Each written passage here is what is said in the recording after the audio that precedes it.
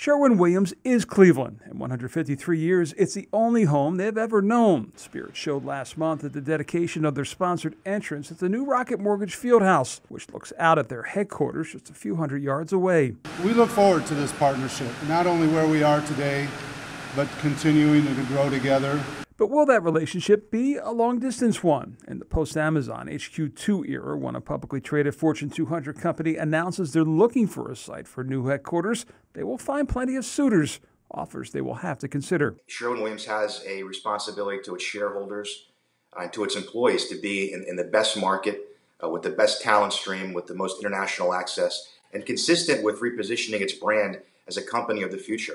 John Boyd of the Boyd Company specializes in helping companies around the world go through the process of relocating. Though not working with Sherwin on this one, he says they all begin with a couple of common denominators. Number one being talent pool. Universities nearby graduating future workers with the skill sets needed to compete in a global economy.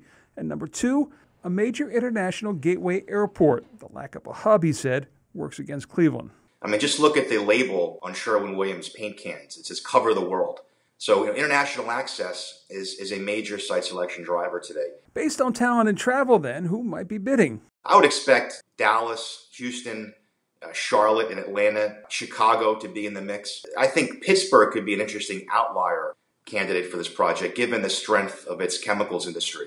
Sherwin-Williams means more to Cleveland than the $15 million a year in taxes and the $500 million in employee payroll. It means clout. When we went to Washington in 2014 to make the pitch for the Republican National Convention, the concern on the RNC's part was, could Cleveland's corporate community raise the $65 million needed to host it? When then Sherwin-Williams CEO Chris Connor stood up to say we're good, we were good.